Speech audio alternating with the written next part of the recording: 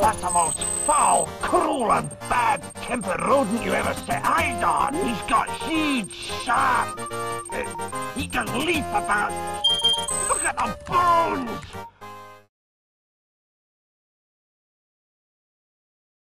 Hello YouTube, and welcome to the BMW F700GS. Wasn't expecting to be test riding this today. I'll explain a little bit more in the video about that one, but for now I'm going to do the walk around part. So yeah, not a bad looking bike really. I wasn't too sure about the colour when I first saw it on the forecourt, but I'm slowly warming up to the I can't remember what the proper name for that orange colour is, but yeah, it's quite nice looking. So yeah, had a good bit of a good test ride on this so far. Really comfortable for me, plenty powerful enough. Looks and feels pretty well built. Twin front discs with Brembo calipers, and Brembos on the rear as well. Yeah, I don't really know too much about it really, because yeah, like I said, I wasn't expecting to test ride it, so I didn't really do any research, so I've got no idea on the performance figures and things like that. I could put them up on the screen at some point. It's got a nice dash layout there. It's a nice change actually, because I've just been on the V-Strom, which has obviously a digital speedo and stuff. It's nice with having something with a good old-fashioned analog speedo on there. So yeah, it looks pretty nice on there. Switching it on, information area there is nice and useful, or nice and easy to read.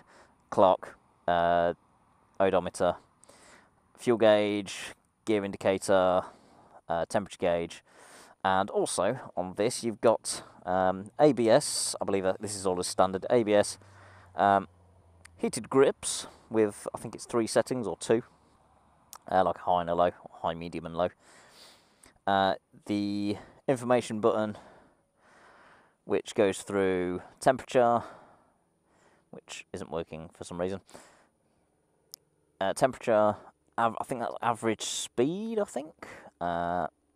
Fuel, average miles to the gallon, current miles to the gallon. Fuel range, I think that's how much we've got left. 3 miles apparently. The fuel light has come on, so yeah, as long as we can make it back up the road in time, that's good. Yeah, there we go. And also with this you've got electronically adjustable suspension, which there is 3 modes. You've got comfort mode, which I've just had it in, which is nice and comfortable. Normal, obviously, and sport.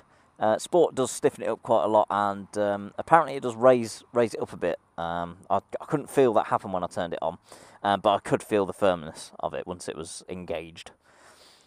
So there we go. Let's roll the ride footage. I wasn't expecting to be riding this, to be honest. I've just come from Hazelmere on the V-Strom 650 test ride, my second test ride on that bike. I was going to take the 1000 out, but they were quite busy and stuff, so I opted to come back another time for that. So on the way over to Lumi's, I thought I'll pop into Bahnstormer and have a look round. And it wasn't long before I was approached by a salesman. He says, "Are you all right there?" So I was like, "Oh," I explained my situation. "Yeah, just looking. I'll be in the market for a new bike soon. Just wondering what sort of things you've got." Said I'm just done the V-Strom and quite liking the adventure bike type of thing, but obviously being quite short, I'm a bit limited to what I can have. So he said, "Okay, well, let's have a look at them." And he said, "I think the F700 might be a good one, certainly to have a go on first." So he says, "If you've got your license with you, you can take it out now." So I was like, "Okay then." And here we are. It is nice and comfortable. He put the low seat on for me as well, and I've got no trouble touching the floor.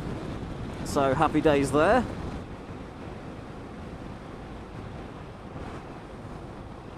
MT10, I believe.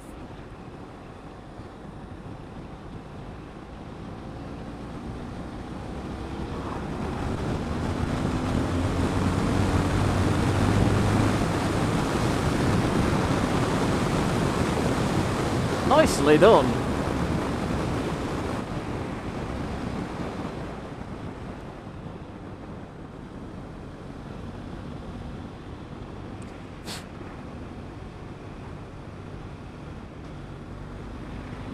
Nice. Handles nicely. Okay, we're in sports mode now. It's oh yeah, it feels a little bit firmer.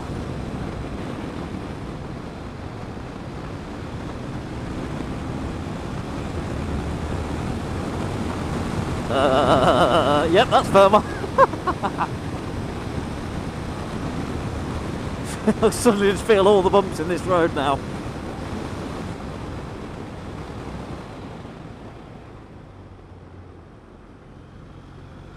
Oh yeah, loving that.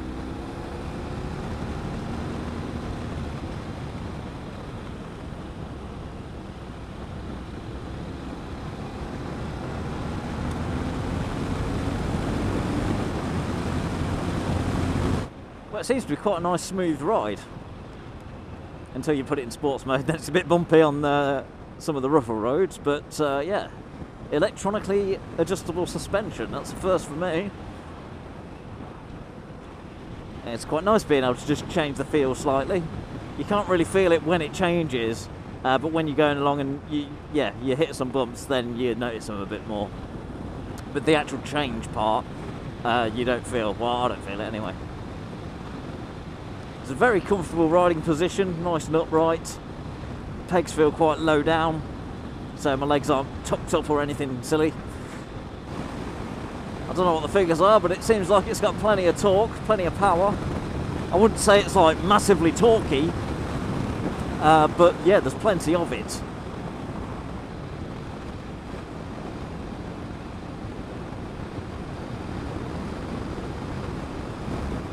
Oh yeah, we like that. We like that. Now the brakes, you pull the front lever and it feels like nothing's happening. I mean, it's all ABS and everything, but they do work quite well. But yeah, they're very, I'm trying to think what the word is. Hey, she sounds alright as well. Right, we need to go all the way around this roundabout. Yeah, the brakes there, yeah, I'm not sure how to describe it. They don't feel like they're doing anything, but they are. It'll take some getting used to. I remember having the same sort of feeling in cars, driving cars as well, going from like my Metro that I learned to drive in, compared to the instructor's Peugeot, which had power-assisted brakes and stuff. It was completely different. It's got a bit of a nice growl. There's a bit of an undertone there, a bit growly.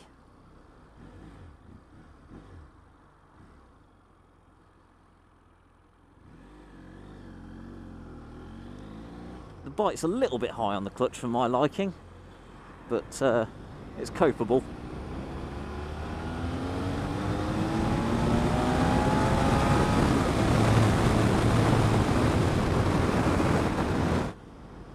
On the indicators, it's there's not very much movement in the button.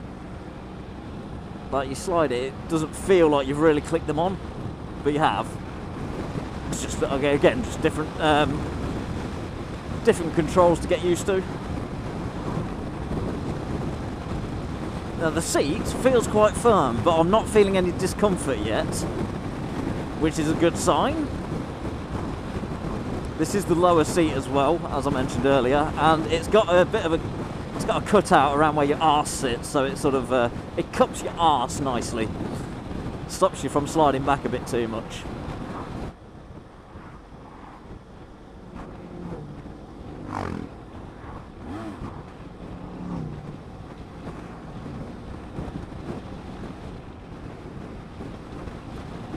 Not sure, I'm not sure who that was. I didn't really get a look at the bike. At a glance, it looked like Spicy, and not sure who else.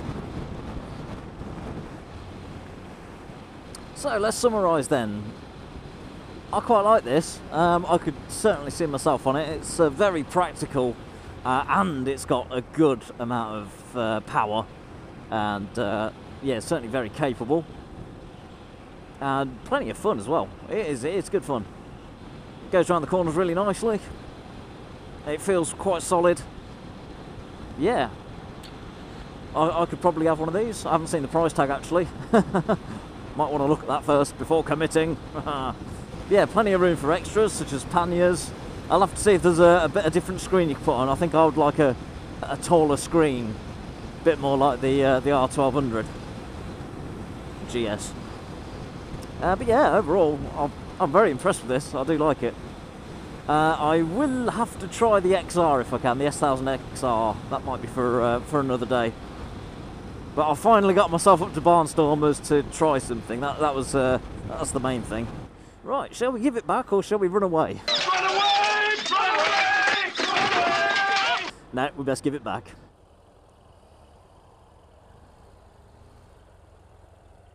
Yeah.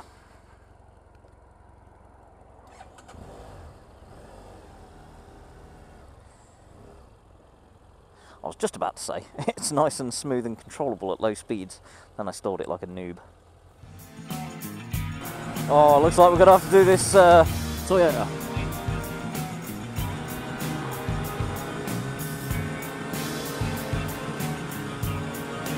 I did an overtake!